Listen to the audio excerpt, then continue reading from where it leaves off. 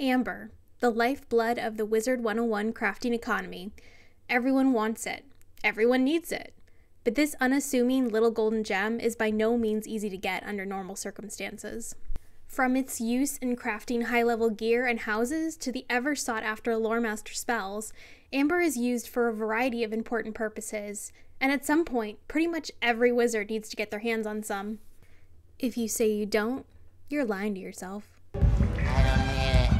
I don't need it. I need it! The most popular methods I see most people employ to get Amber are fighting Gladiator and Cronus, two bosses in Aquila. But as I've said, farming is time-consuming, the drops are rare, and you also run into the common issue of different people in team-up clashing over which part of the dungeon they're running. Trust me, when you constantly have to butt up against level 30s trying to run the full Olympus dungeon, or people pissed at you for going after Cronus when they want to fight Hades, it'll make you want to abracadabra yourself in no time. Meanwhile, other people try to open packs, either to get Amber or in the slim hopes that the spell they're trying to craft will drop. But you all know how I feel about opening packs. They're the same picture. Finally, some clever wizards try to transmute for Amber with a recipe which can be bought from Shane McGobbin in Avalon, but even these reagents are hard to come by, so we've hit another annoying dead end. But don't worry, I'm here to give you all another option, which is guaranteed to give you an unending supply of Amber, with only a small amount of time invested up front. You see, I hear you, fellow wizards. All the witches in here want that Amber, and boy oh boy do I got it. Okay. So I might have been low-key flexing in my last video, which some of the more eagle-eyed viewers pointed out. I mean, you're lucky I can't sell the stuff. Because of the amount I have, I could probably destabilize the entire Wizard1 economy in one fell swoop. Alec can move the heck out of the bazaar. There's a new queen in town. So, how in the heck did I get so much freaking Amber, you may be wondering. Well, I'll tell you, but it's not for the faint of heart. I'm going to ask you to delve into newfound pits of depravity and perversion, so deep that not even Ambrose himself can save your magical hide. Wow! Yes, gardening. If you're anything like me, introverted, lazy, cheap, but creative, you don't want to spend hours and hours farming bosses or reagents to get Amber. You don't want to spend money on packs. You don't want to do PvP. You want an easy, passive solution with minimal effort involved. And oh boy, did I stumble upon the holy grail in the form of an unobtrusive little plant known as the king parsley. Now, why king parsley? Sure, on its own, it has a small chance at dropping Amber at Elder, but as you can see, so do many other types of plants. However, we're interested in this plant specifically because it is self-perpetuating. Of the many plants that have a chance to drop Amber, only a few can be planted over and over again without having to buy new seeds. Many plants on this list either give you no seeds upon Elder harvest, meaning you keep having to buy or farm for more seeds each time you need to replant, or the plant only has a small chance of giving you a replacement seed. King Parsley has neither of these issues. Not only will it always give you a replacement King Parsley seed at Elder, it also has a chance to give you extra King Parsley seeds during mature harvests, and a chance at giving you both Amber and an Ultra King Parsley seed at Elder. The beauty of the King Parsley is that you only need one seed to get started, before it starts reproducing as fast as a rabbit, and before you know it, you go from this to this. Nice. Before you get started with King Parsley, do take note that it has several gardening needs you'll need to be prepared to provide. So you may need to wait until you have a slightly higher level wizard with access to more energy to pull this off. You'll need to plant them in a medium soil or plot. Luckily, you get access to both medium pots and the medium soil garden spell from Farley in Gollum Court when you first get access to gardening at level 12.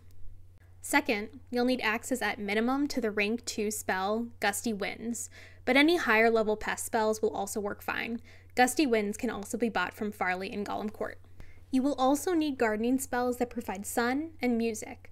I recommend the Brilliant Beams and Flute Ensemble spells offered by Marley and Mushu, since they provide the most bang for your buck energy-wise. But if you don't have access to those spells yet, lower level versions can be bought from Farley or Charlie in Krakatopia. However, with the lower level versions, you'll run out of energy faster, so you might have to grow a smaller amount of plants at a time. For reference, each of my plots has 69 plants, which is the maximum which gardening spells allow you to cover at once, and each costs 40 energy each day to maintain, for a total between the two plots of 80 energy per day. Still with me? Okay.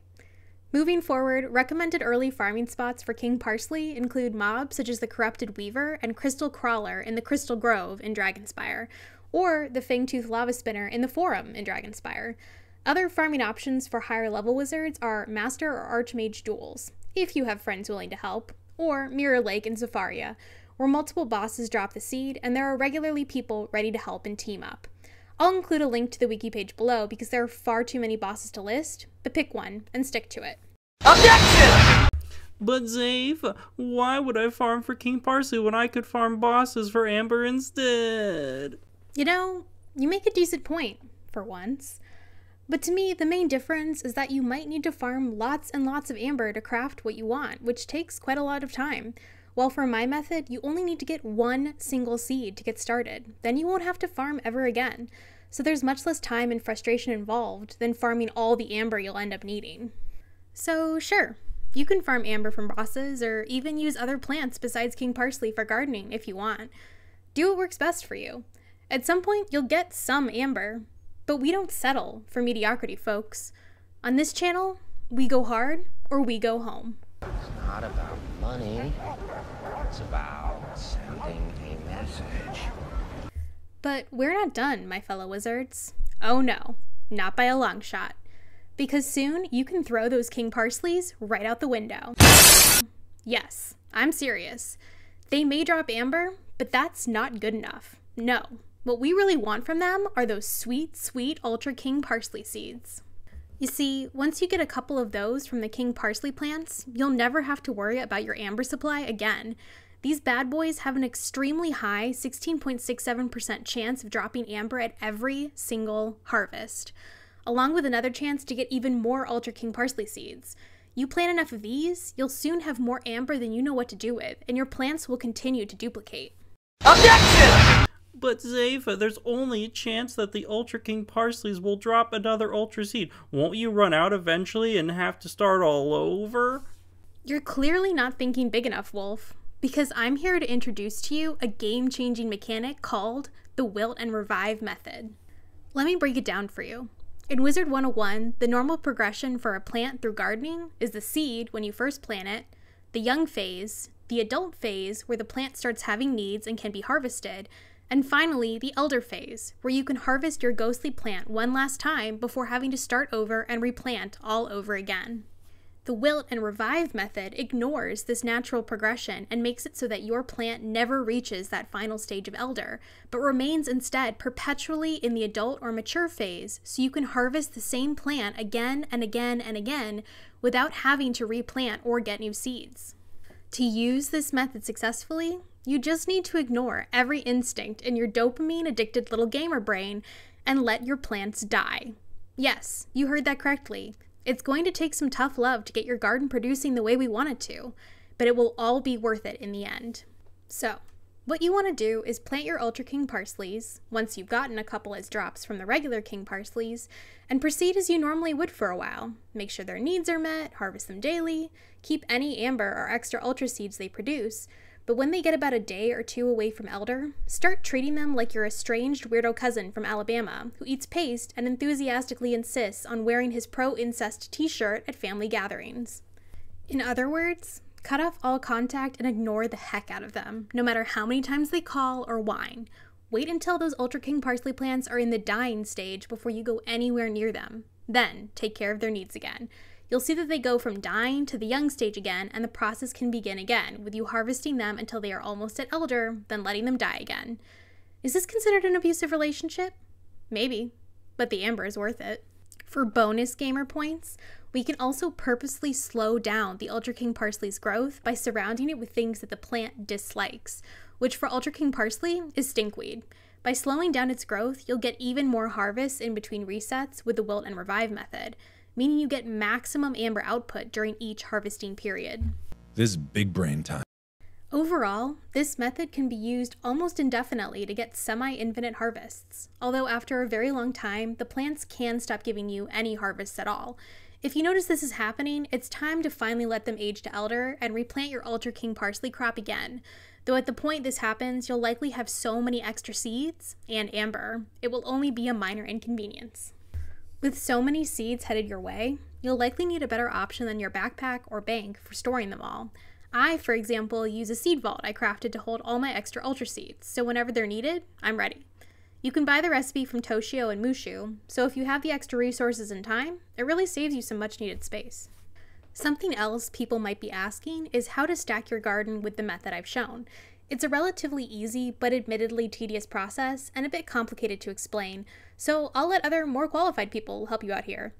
I recommend both Final Bastion's 3-layer plot method, which is the method I chose to use, and Ferric's more ambitious single-layer method, which uses advanced housing movement to work. Anyway, whatever method you choose, it saves a lot of extra energy and gives you the maximum harvest possible. One extra tip I'll give you is to make sure you position your spells correctly when you use them.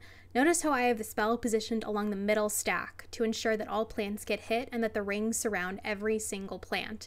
If you don't do this, there's a chance you'll have plants that don't get hit by the spell, and then you'll have to waste more energy tending to them individually. With all of that said and done, I should mention there is a small price to pay for all this amber. To gain this much unbridled power, we have to make a deal with the devil. Because what I was not prepared for was the ungodly cacophony every single time I want to harvest my plants. Their cries fill your mind, warming deeper and deeper, slowly driving you mad. There's no escaping these wails of the damned. They'll haunt you in your dreams. Oh, thank God. That's so much better. Just do yourself a favor and mute your sound when you go to harvest. Alright. So continue this gardening method, and before you know it, you'll be rolling in dough. This to me is the easiest method to get a ton of amber with very little daily time investment, since the plants continually reproduce over time, and also have high drop rates for amber. Before too long, you'll be sick of the stuff. Like, people might get mad at me for this, but I was actually deleting hundreds of amber at a time before King's Isle changed the inventory system to allow for reagents past 999. I had that much extra amber that I literally ran out of space. Thank you so much for watching. If you found this video useful, consider liking and subscribing, and let me know down in the comments what future content you'd like to see. Your comments from my first video, honestly, were so incredibly kind and supportive. Seriously, quit it, guys. You're gonna make me start to feel or something.